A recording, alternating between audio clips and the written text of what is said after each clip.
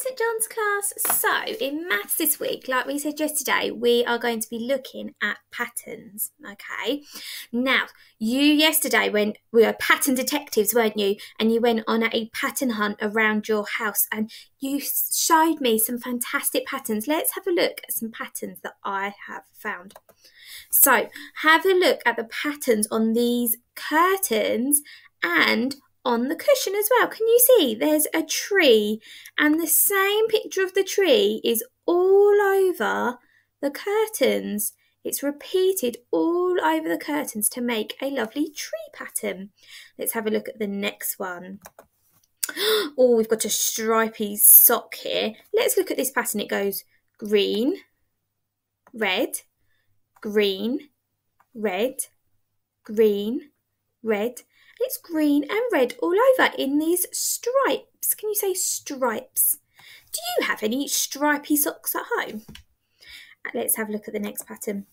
Now, some patterns have certain names, okay? And the name of this pattern is called a tartan. My turn, your turn. Can you say tartan? Excellent. And can you see there's all these different coloured lines and they make squares and rectangles, and this will be printed all over the piece of material or fabric, and it's called tartan. Well done.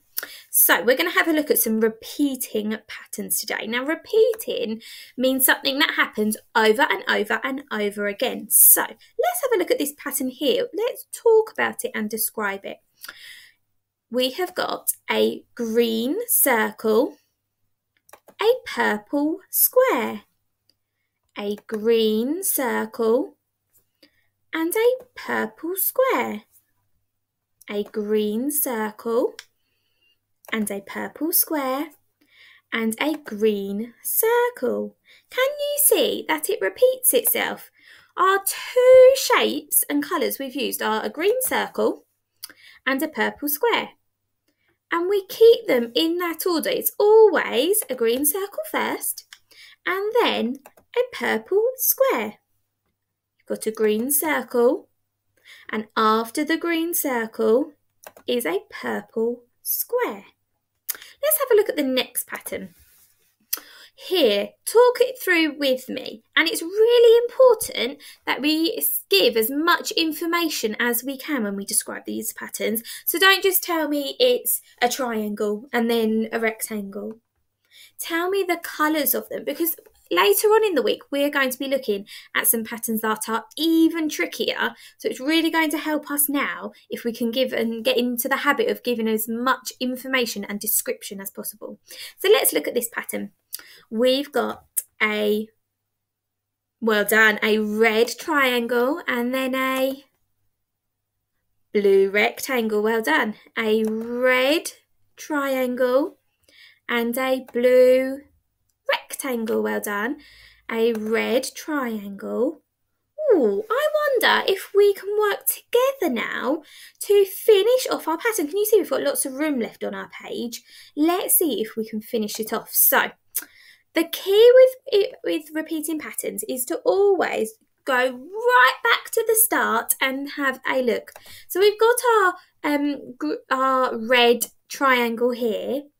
What is next to the red triangle? That's right, a blue rectangle. So if we go back to the end of our pattern, we've got our red triangle. So next to it, we looked at the front and we said next to a red triangle needs to be a blue rectangle. So I'm going to put another blue rectangle. What comes next then? We've got our blue rectangle. Let's go back to the start of our pattern. We've got red triangle, blue rectangle, red triangle. Well done. It's a red triangle. That is next. And what comes next? Well done. A blue rectangle. Great work, St John's class. Well done. Should we have a look at another one? So let's talk through this pattern then.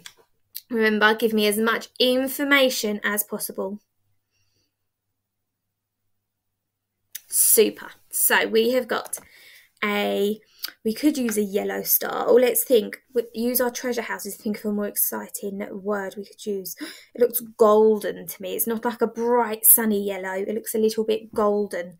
Should we have a golden star and an orange square? A golden star. What would come next in our pattern? Remember, go back to the beginning. We've got a golden star. What's after the golden star? Yeah, well done. A orange square. So that is what we are going to put next in our pattern. What would come next? We've got golden star, orange square. What comes after the orange square? A golden star. So what needs to come after this orange square? A golden star. Well done. Right, I want you to shout out at me now because we're getting really good at this. What would come after our golden star? An orange square. Well done. And what comes after an orange square? A golden star. Oh, not that one. A golden star. Well done, St. John's class. I think I have one more. Okay. Oh, now. There aren't a lot of shapes in this pattern, so we've got to complete it. We have got to finish it, okay? So, let's describe this shape. Oh, it is a triangle and it is blue, but I think there's a more interesting word we could use to describe this shade of blue. Yeah, that's right, it's turquoise. Can you say turquoise? Fantastic, turquoise. So we've got a turquoise triangle. What's this shape? It's not quite a circle, is it? It's like a circle that's been stretched out a little bit, and we call that an oval. Oval. Well done. So we have got a turquoise triangle and a pink oval. So what do you think will come next in our pattern? Would it be another pink oval? Do you think it might be, based on the learning we've done today, a turquoise triangle? Yeah, I think so too. A turquoise triangle. What would come next then? What comes after the turquoise triangle? That's right, it's the pink oval, isn't it?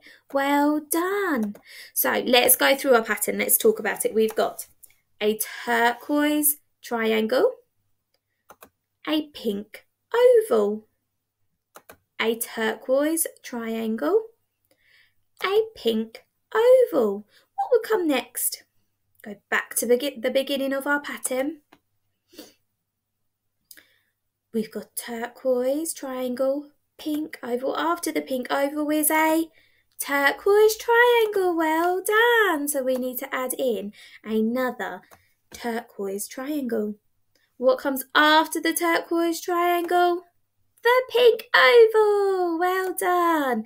And we can keep going all the way to the end of our page. Okay? Well done. Fantastic work, St. John's class. Now your tasks today is to make your own repeating pattern using two shapes. Okay? Or it can be two objects, okay? You can choose how you do this. You might want to draw it and then colour it in with colouring pencils. You might want to paint it. You might want to get some stamps and do it with stamps and shapes. Whatever you've got at home, you might want to go out and use sticks from the garden and leaves from the garden.